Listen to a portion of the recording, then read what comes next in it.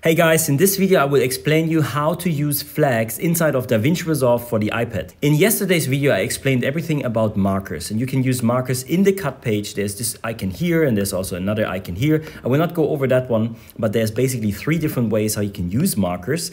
For example, I can click here and now I have a marker here on my timeline. The cool part is I can double click this and give notes and make different colors and all those kind of things.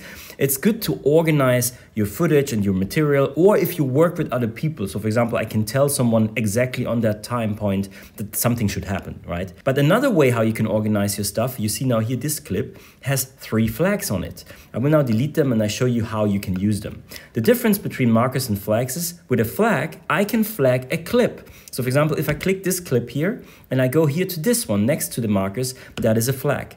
Now I click the flag icon and you see now this is blue and this is blue. Why? Because this one is the same source material. If I open the media pool here and I look through my media files here, you see this is the same clip. So now if I go in here and I cut my stuff and I move this around, for example, it will always, whoops, not that far around. Doesn't matter where in my timeline my clips are, it will always recognize that this is a blue flag, and now I can decide what I want. Let's say, for example, here in this clip, let's say the colorist should replace the sky replacement. So I can click now this one, double click this blue flag and write down sky replacement. And the cool thing now is everywhere in DaVinci Resolve, so let's say someone else is opening this project and goes to the color page, he will see now, oh yeah, I have here this blue marks. What does it say?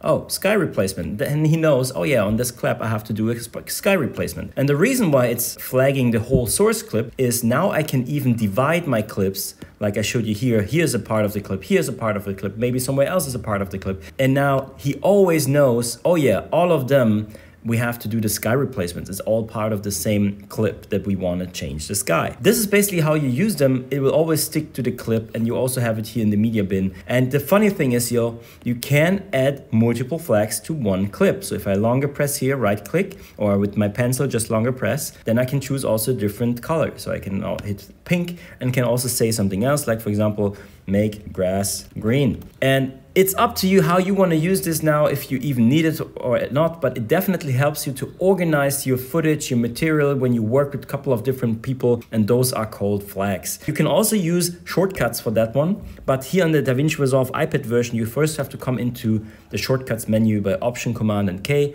and when you then search for flag, you will see here marker, add flag. Those ones, they don't have a shortcut. I gave now blue the shortcut 9, just for this purpose here. So if I click a clip, I can hit now 9 on my keyboard and boom, the flag is here. Like I mentioned before, it's not considering the timestamp. If I want to show someone or myself there is something happening on a specific time on my clip, I can use markers. And also markers, you have different colors. I explained that yesterday. That's it for this video today. I hope you learned something. If yes, hit like, subscribe, ding-a-ding-a-bang-bang-gong, and we see us in the next video. I'm Daniel. Bye.